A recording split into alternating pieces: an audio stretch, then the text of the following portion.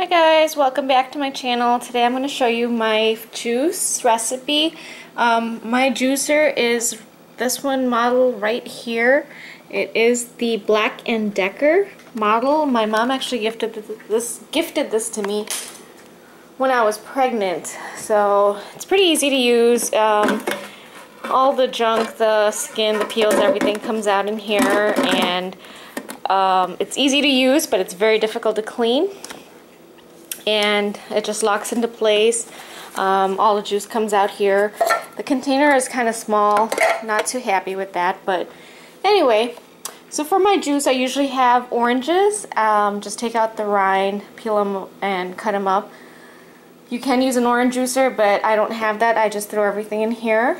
Beets and carrots, and usually I do throw in apples. Unfortunately, I didn't know I didn't have any apples in the house right now, and just decided to go ahead and film this. So apples also make a good combination. This is my favorite. My daughter loves this too.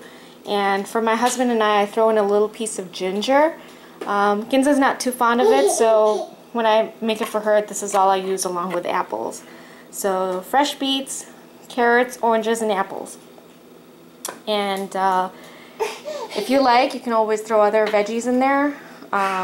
So far this is all I know she likes, and I feel this does pretty good. Okay guys, this just goes to show you where the juice comes out of, and I have a glass full right here, a little bit of spill, but a glass full of juice. I'm still not done. As you can see, that's why I'm not too happy, but I think most juicers are like this. So I'll pour it in a glass and I'll be right back.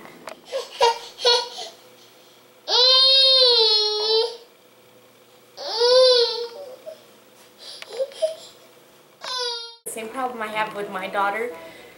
She loves crayons. They must taste good or something, I don't know, but she loves them. So usually when we go to restaurants,